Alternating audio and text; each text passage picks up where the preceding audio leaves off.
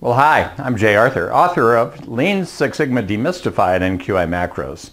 I was wandering through my old collection of Quality Progress magazines. This one's from 2004. It was about 100 years of Juran.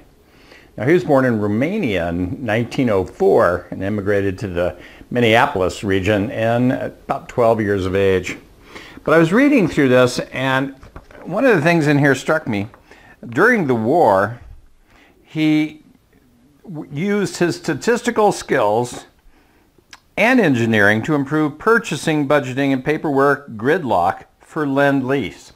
Now, Lend-Lease is where we were sending things to England and the Soviet Union to enable them to continue to fight the war against the Nazis.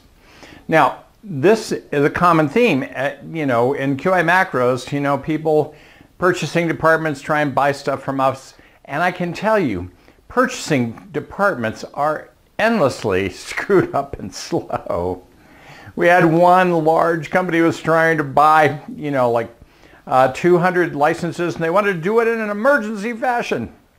It took them 2 months to hunt their way through the purchasing department, right? And then the IT departments are not much better because they're trying to protect against all things possible, and they send us 62-page questionnaires to say, well, do you do all these things? No, we don't live in the cloud. We don't live over here.